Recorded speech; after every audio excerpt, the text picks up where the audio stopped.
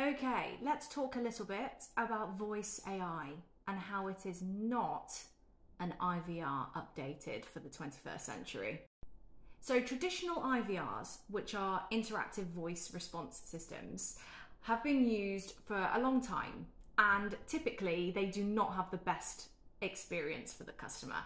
They're frustrating, often you can get misrouted, they're built on very, very rigid flows, and if you press the wrong button or you mishear something, it can take you to the wrong place.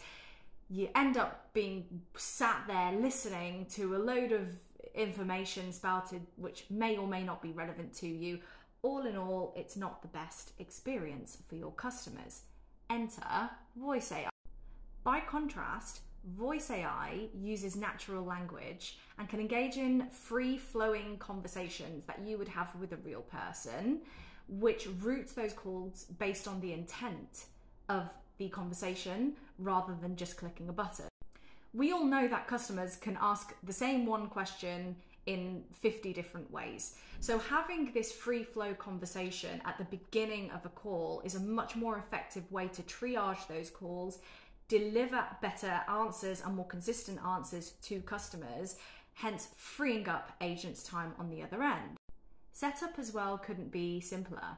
If you already have a generative AI chatbot already built and your knowledge bases are ready to go, you can use the same ones for your voice AI.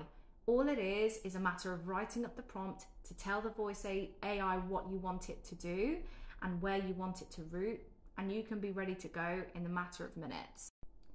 I'm going to be delving in a lot deeper into the world of voice AI, what it is, how it works, what the benefits are, how you can achieve ROI using voice AI through Talkative. So if you're interested in that, we are running a webinar on the 16th of July. We have two times.